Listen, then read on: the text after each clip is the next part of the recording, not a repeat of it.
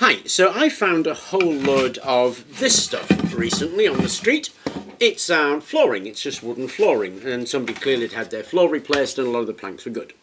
And it made me think about doing something with it, obviously. And what I was thinking about was musical instruments. I mean, Christmas is up and coming, my brother's a musician, he loves this sort of stuff, so I thought about making him some kind of musical instrument. And of course you're thinking of things like a xylophone or maybe a glockenspiel or a tongue drum, something like that. So I had a look around to see what there was, and there's quite a few projects on it. But most people, what they do is they do it to a pattern, a fixed pattern, and they'll offer you that pattern. And that wasn't very satisfactory for me because I don't like things where I don't really understand them. So I had a look at the relationship between materials and frequency, and sure enough, it is quite complicated unless you do one simple thing. And this is the simple trick. Make your material all the same thickness. If you make material all the same thickness, like this, and we make it the same width, actually width doesn't matter that much with these materials, and we vary the length, then all we need to do is work out what that length will be. Now that's great for something like a tongue drum or maybe a steel drum or something like that, because you're going to be using a material of fixed thickness and fixed mass, and you can cut the line so the pieces are all the same thickness along as well as the same depth. So that's got to make the job a lot easier, I thought, and sure enough it does. Now to illustrate, what I've done is I've taken a piece and I've just cut it into 3 sections, all of the same width and clearly of the same thickness. The only thing that they vary is by length, and if I give them a whack, the note changes. And you can hear that note changing only by the change in length of the material. So the question then is, obviously, okay, how do you use that information to work out what those length of materials are? We're going to need a little bit of maths for that, so let's have a close-up of that. Okay, so what we need to know is one simple thing. That is, the length squared is equal to something, k, divided by the frequency. Once you know that, the whole job becomes really, really easy. We have to work out what k is. So how do we go about working out what k is? Well, k relates to the material you're using. So let's take a piece of our wood of some length. There we go, about 30 centimeters or so. Now if I give that a whack, I'll get a frequency from it. Now, there are plenty of free bits of software around to run on your computer or to run on your phone, where if you hit something, you will get a frequency from it. So that will give us some kind of frequency.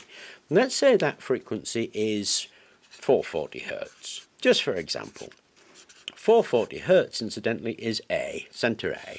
So we get that, and it is 30 centimeters long. Then, if we put that into here, so remember, L squared is equal to k divided by frequency is the same thing as L squared times frequency is equal to k. Exactly the same, just moved the f around. Now I know my length, it's 30, so we can square 30 and we can multiply it by 440 and we will get the value of k.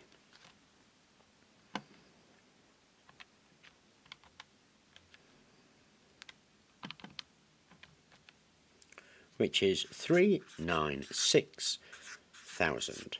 Doesn't really matter. That's the value of k for all of these. So if I choose my material, the kind of wood, a metal, a piece of pipe, whatever it is, I choose that and keep that material the same, then I can work out exactly what those lengths have got to be. The only things that I need to know are the frequency I want, and we already know k, which is 396,000, and that k is true for all of that material if the material is the same and of the same dimensions. Then we know the frequency, we know k. The frequency we want to change, and we want to change it because we want different notes. Now you can look up the frequency. Wikipedia has a list of frequencies where the note value and the frequency in hertz are given in a table. You can just look them up. You can look up which notes you want, work out, see which frequencies they are. Then you pop them straight back into here, and you'll be able to calculate the square of the length. So let's take an octave going from C, D, E, F, G, A, B, C. They're the notes we want. We want 8 pieces of wood of different lengths so that when we hit them we get exactly those notes and we have a single octave scale. This incidentally will work for metal, it'll work for pipe, it'll work for any kind of wood. If we look up the frequencies and we look at those in something like Wikipedia, these are the frequencies.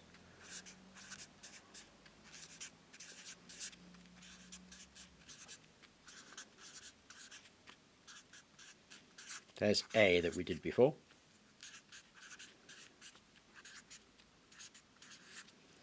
Now we can use the formula that we had, where we're using the length squared is equal to k times frequency, and we can work out what the length squared is by multiplying our k value, which we worked out to be 396,000.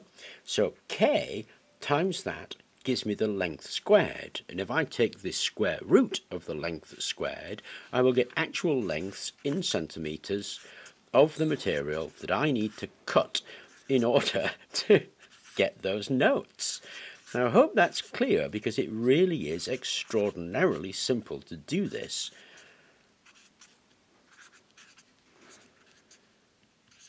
So if I take those pieces of wood and cut them to those lengths, they will have those notes when I hit them. That's true for wood, metal, pipe. So just to go through that one more time, the formula you need is L squared is equal to K divided by the frequency. That K value you work out. So you get your piece of material and you work out the K value. You work out the K value because K is equal to L squared times the frequency. Get a sample. Doesn't matter how big that sample is. Hit it and measure the frequency of it. Put the frequency and the known length in, you will calculate K. You can use that K every single time to work out what lengths you need using the frequencies you want to sound a note, so you can create an octave. So once you get your head around that formula, it is dead easy. So here's a sheet of aluminium, it's 6mm aluminium that I've cut into those lengths that we did in the previous example. And if I hold those and give this a tap,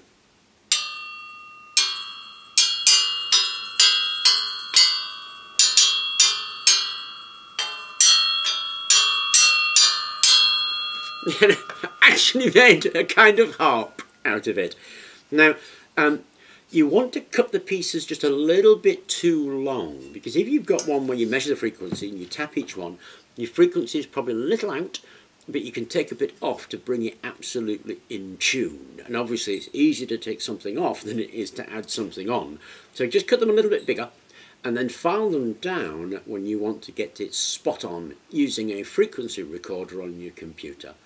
But doing that, you can now make glockenspiels, xylophones, tongue harps, wind chimes, all kinds of stuff, tubular bells even, that will be in tune. So if you've ever wanted to know how to do that, been worried about it, then that's the simple formula to do it. I hope it was of interest, and I hope you enjoyed the video. Thank you very much for watching.